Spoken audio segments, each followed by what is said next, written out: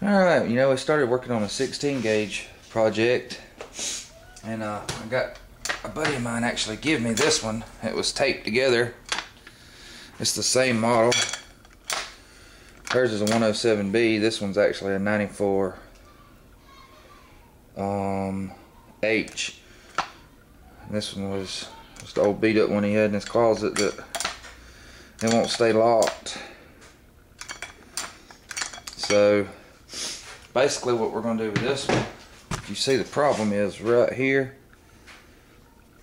when you lock this in.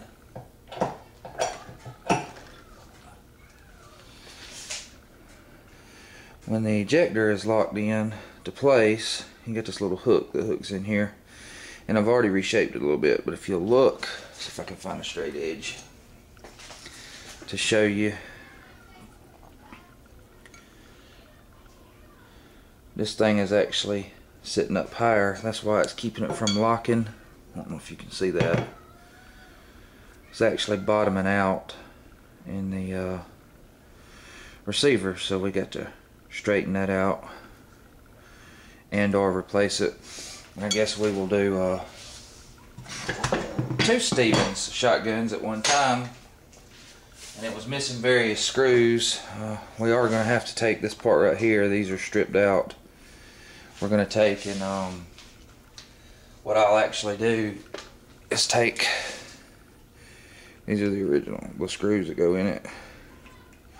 When you tighten them down, there, if you see, they'll just slide right in and out.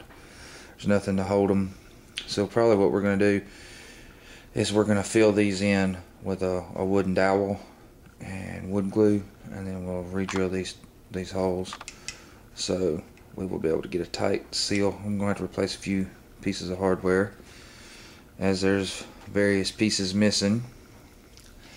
So that's going to be the project for that. We're going to do a 16 and a 12 at the same time, I reckon.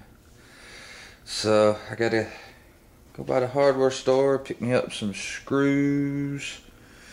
Got to get reshaping this ejector lock, and then we'll go from there.